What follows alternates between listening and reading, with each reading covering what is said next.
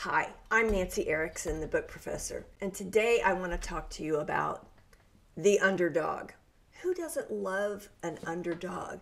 To root for someone who's coming up from behind and looks like they're never going to make it, but they just pop over the top and win the whole thing.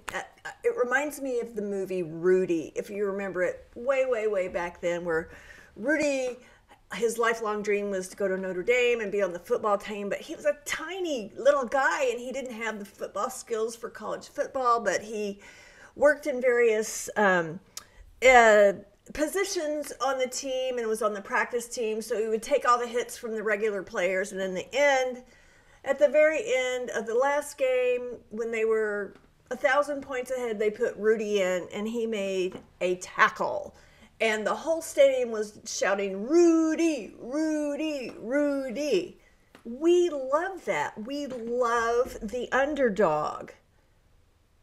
Unless it's you. Nobody likes being an underdog.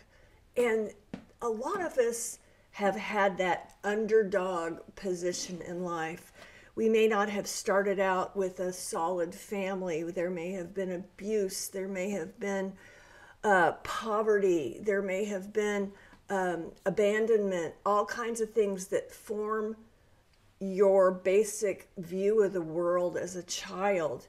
And we didn't have advantages that others have. So we have this underdog mentality about ourselves. But I want to tell you, people love an underdog. And you can take your story and tell us what you've overcome, what you've been through, what you've discovered, what you've developed, and you can become the hero. You can become the source of two things that I think people can't live without. And those two things are hope and help.